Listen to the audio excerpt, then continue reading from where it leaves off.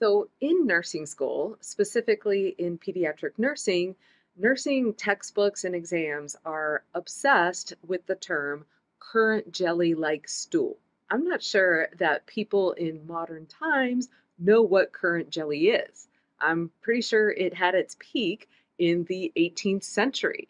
So, I'm not sure why nursing textbooks and exams think that currant jelly is a relatable thing. So, I thought it would be a good idea to explain why this term is used in nursing school, and I actually bought some online, of course, because nobody sells this stuff in grocery stores. So there are some pediatric GI disorders, such as intussusception and Meckel's diverticulum, that cause blood and mucus to be in the stool, which causes the stool to resemble currant jelly. So let's see what this stuff looks like. I bought red currant jelly.